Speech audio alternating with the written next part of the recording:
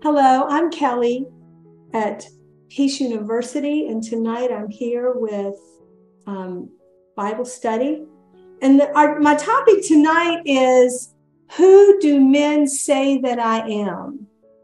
I'm going to be taking the text from Matthew chapter 16, and it's going to come 13 through 16. I know some people have Bibles and they bring their Bible so that they can look these things up. So the scripture text tonight is Matthew chapter 16, verses 13 through 16.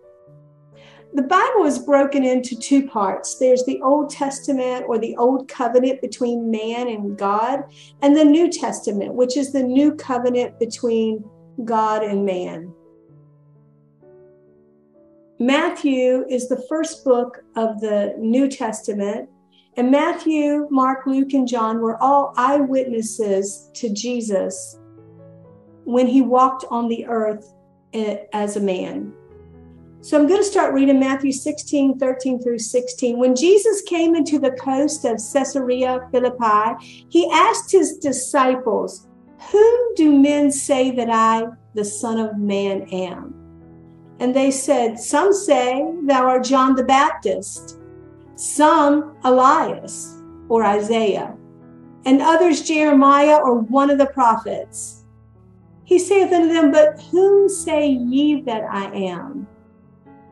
And Simon Peter answered and said, "Thou art the Christ, the Son of the living God." And Jesus answered and said unto him, "Blessed art thou, Simon Barjona, for flesh and blood hath not revealed it unto thee, but my Father which is in heaven.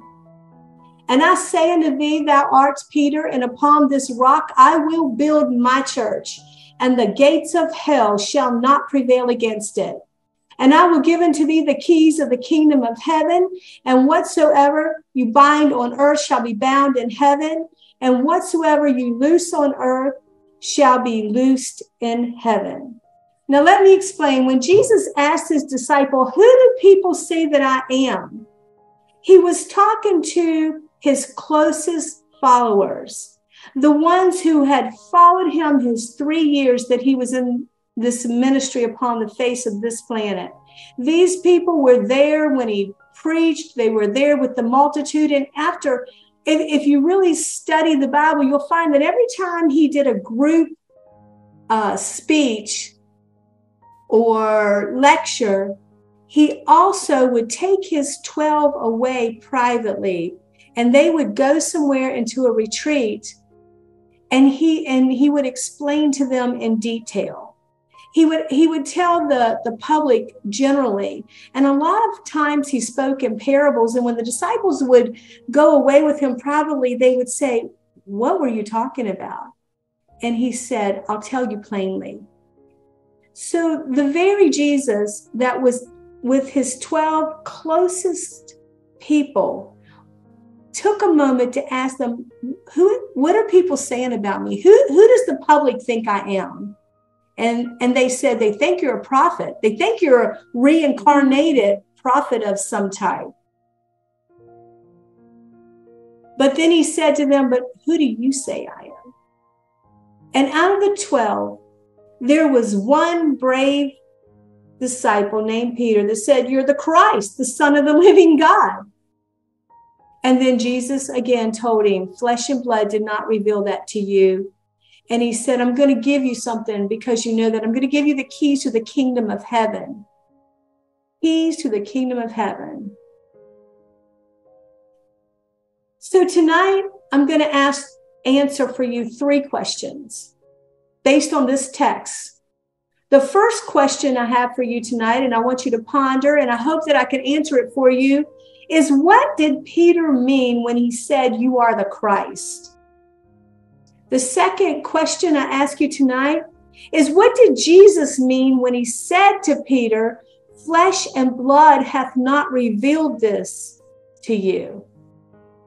And the third question that I have for you tonight from this text are, what are the keys to the kingdom of heaven that Jesus gave to Peter because he had the right answer?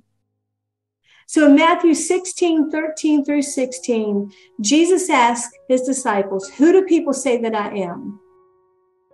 Who do you say that I am?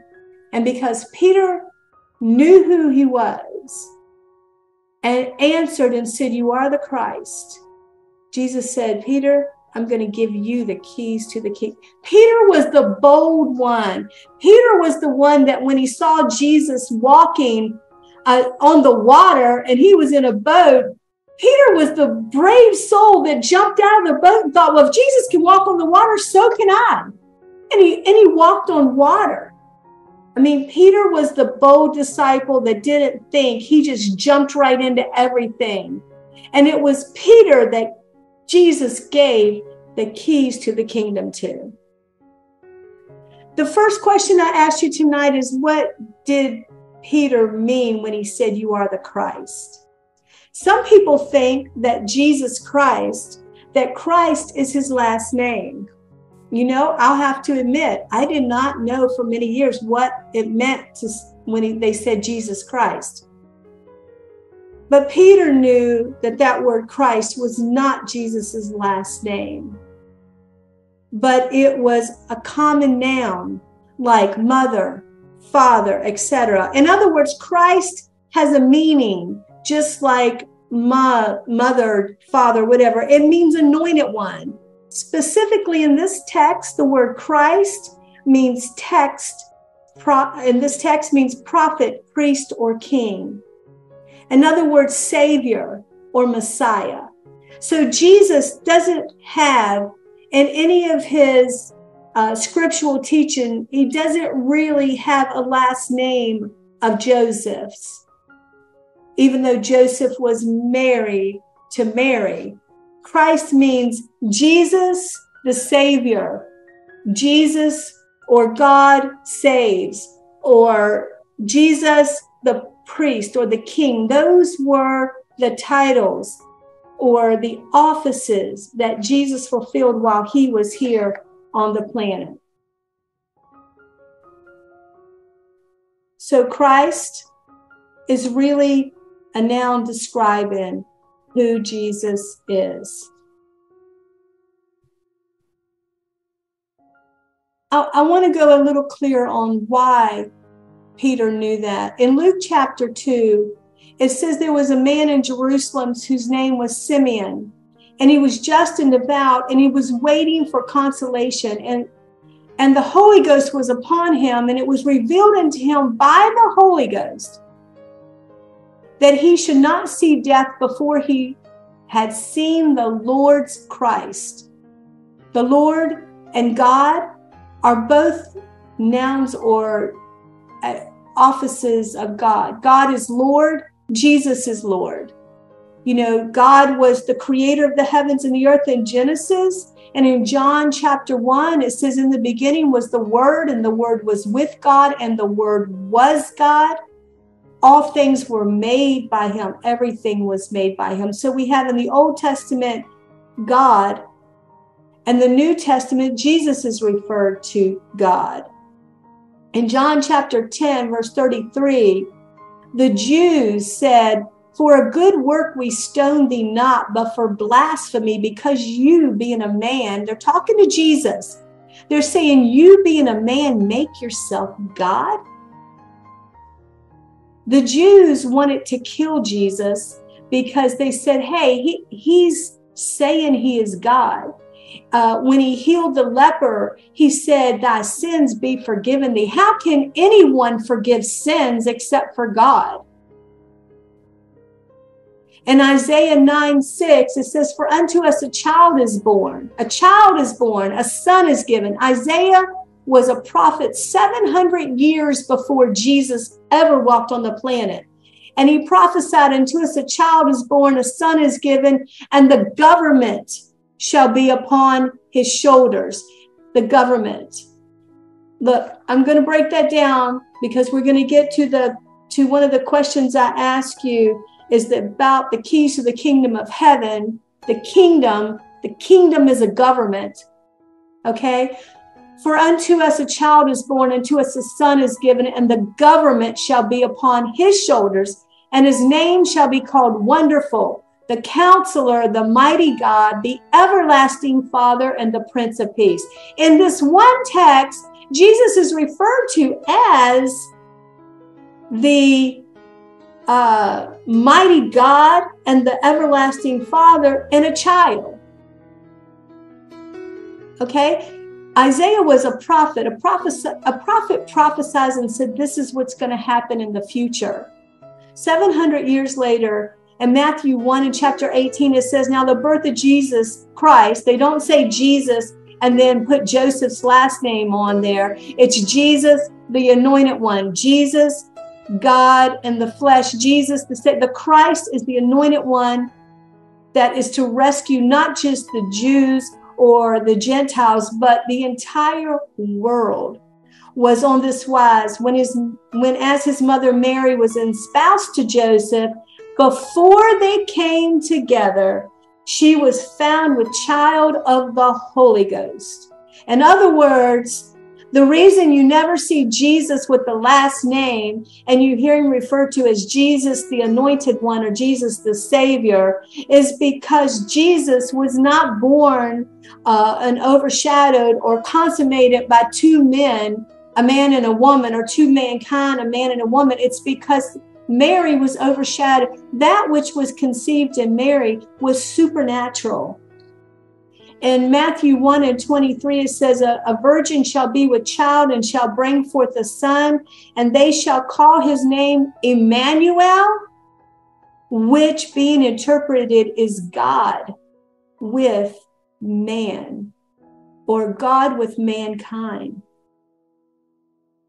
So Jesus was not just a prophet or a priest, but he was the Almighty God who clothed himself in flesh and walked among men, made himself subject to everything that you and I are subject to.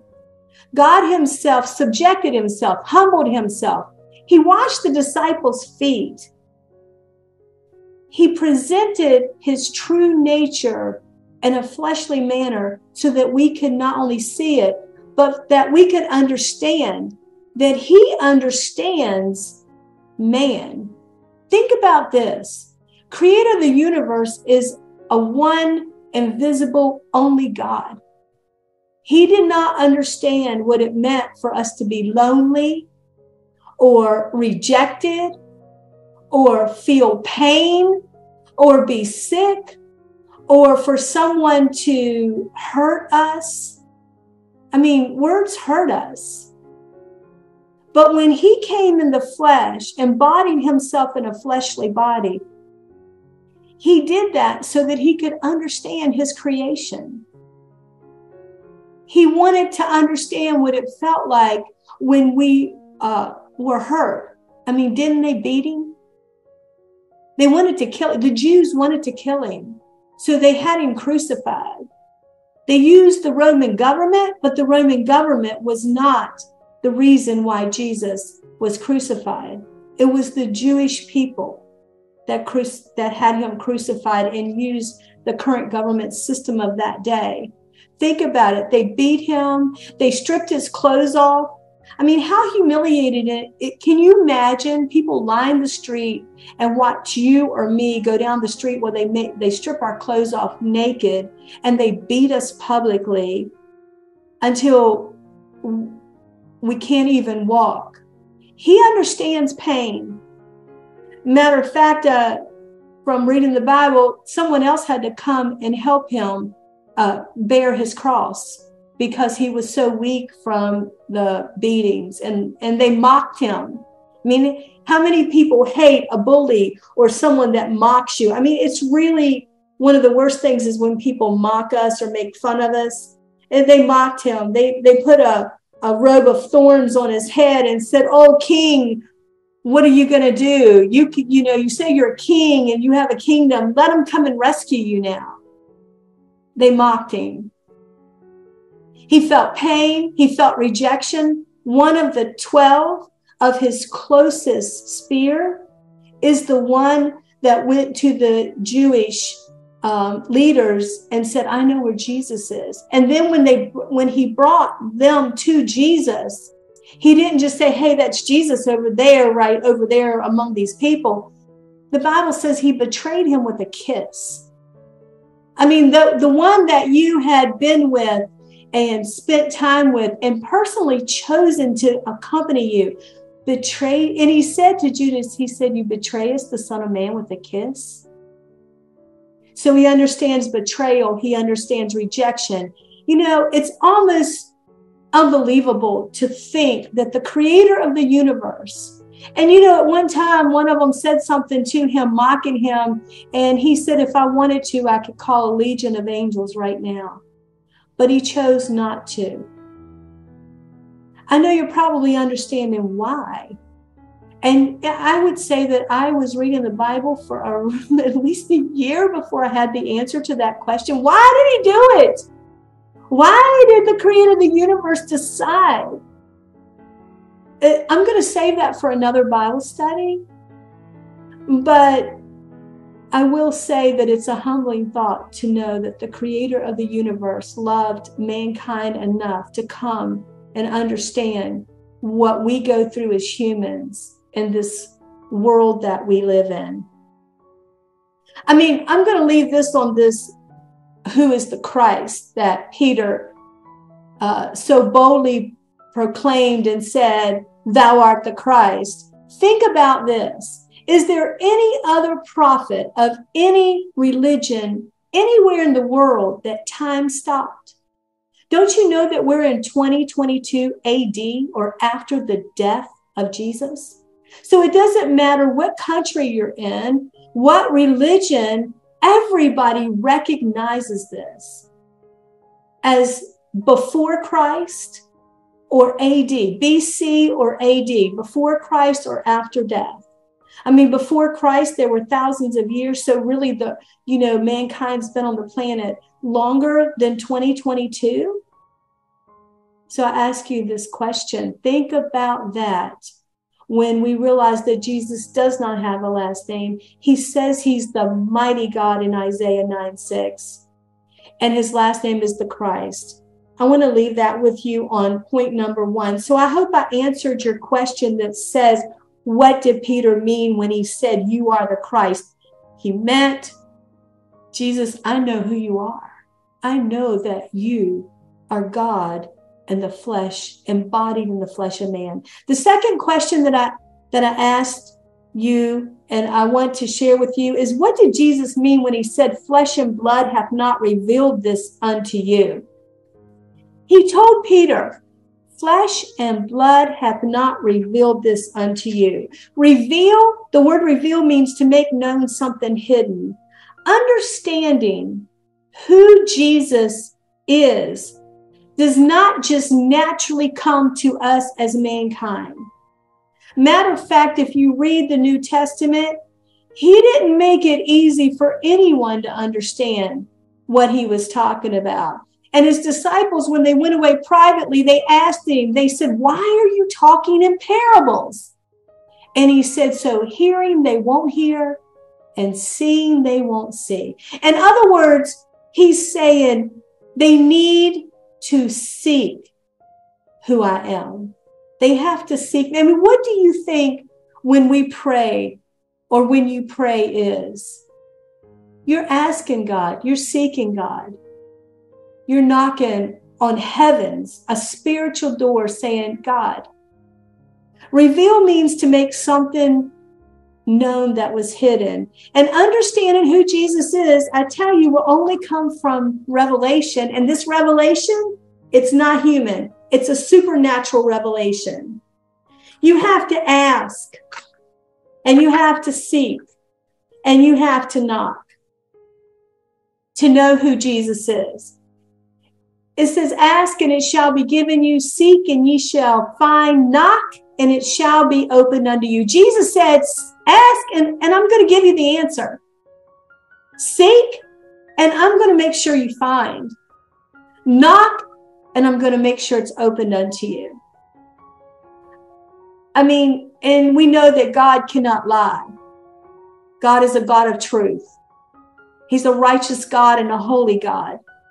And so if he says, ask, it shall be given. I just want to tell you, there's been times in my life where, you know, people do things and I'll get down and I'll be saying my prayers and I'll be like, God, is it okay if I do this or do that?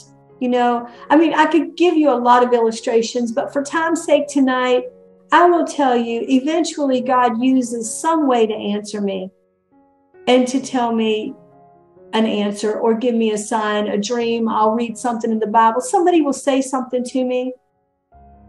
You know, God doesn't ask us to do anything he doesn't do. I read in John 4:23 where it says, the hour comes and now is when true worshipers shall worship the Father in spirit and in truth. For the Father seeks such to worship him.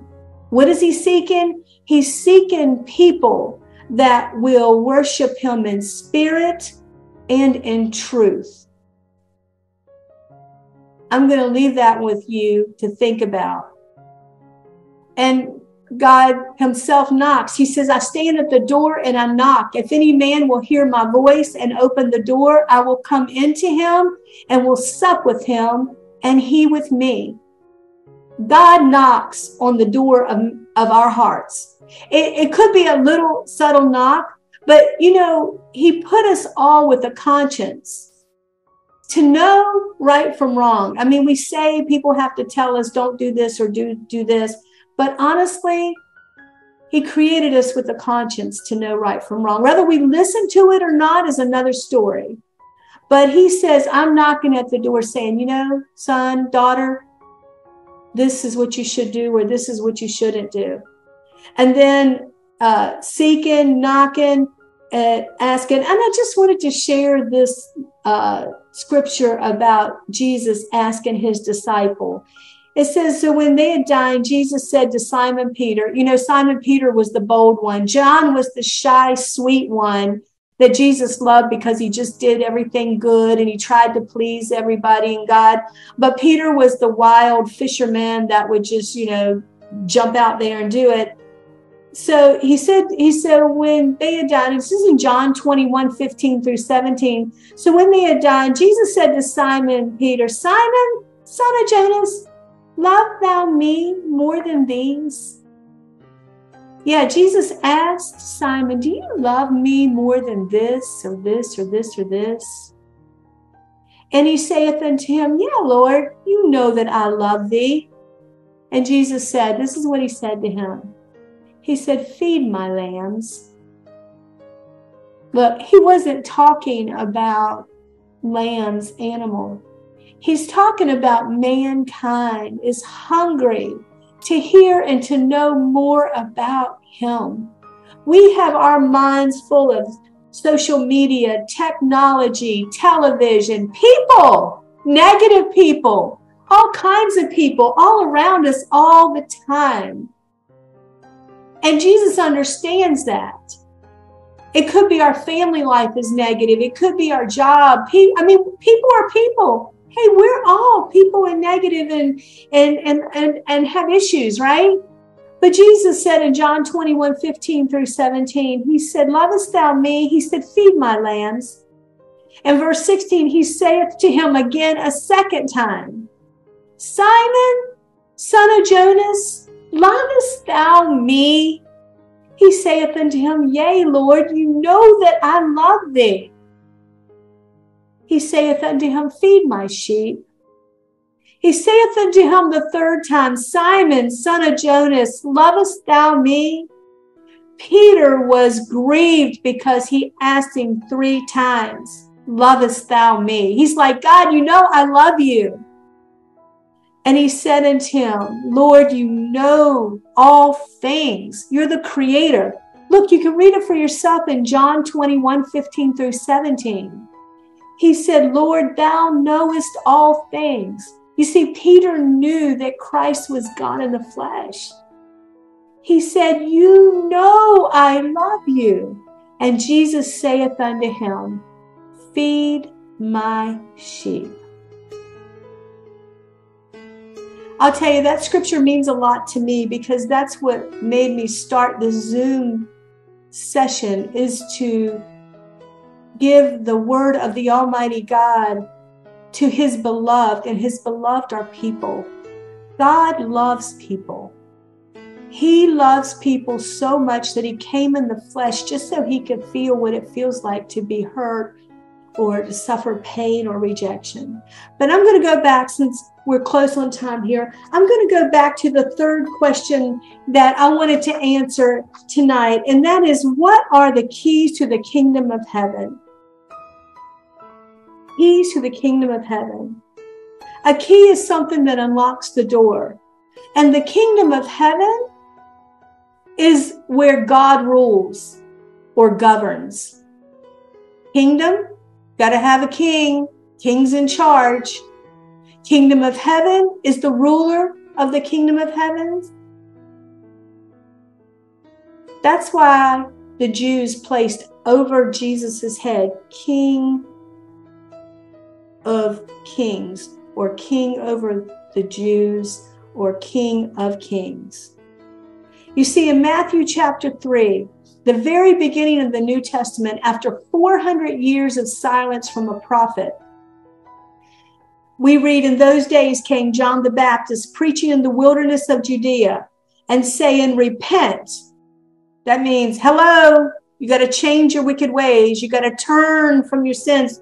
Repent doesn't mean saying sorry. Repent means about face, like a military about face, like you're going in a different direction. In other words, you stop going in the direction you're going and you're like, I'm going to repent. I'm going to try to get a relationship closer to this Creator, the Almighty God, the one invisible God, the God that had a covenant with Abraham that said, I'm going to make your offspring innumerable.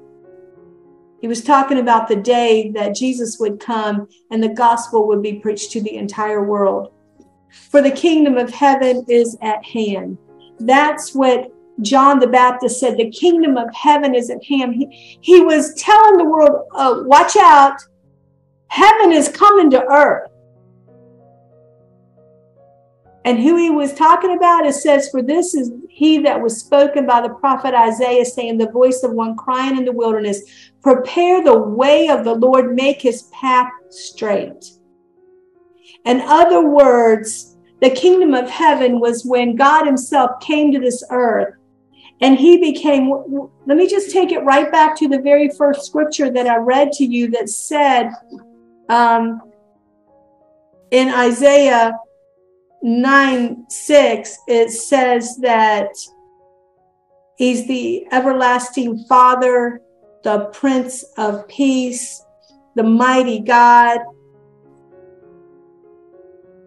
and the government shall be upon his shoulders. God is in charge of our world. I know that there's kings and leaders of many nations that think they're in charge, but when Jesus Christ came to this planet, and he was God in the flesh, he came with authority that his kingdom is at hand. So I want to leave this with you tonight. The 12 disciples were the 12 men that Jesus left to take his mission and his message to the world. And here we have it, that he gave the keys to the kingdom of heaven to one bold fisherman named Peter. Starting next week, I'm going to start this series on Whom Do Men Say That I Am? And we're going to learn more about this message and this mission that Peter brought to us by the keys to the kingdom being handed to him by the Almighty God himself. I look forward to sharing this. I'm going to have a lot of guest speakers with me over the next couple months. They're going to be, I'm hoping different people from different countries will come so that we can see that this keys that Peter had and that was delivered to him was something that touched the entire world. Thank you for joining me tonight, and I hope you'll join me next week too. God bless you.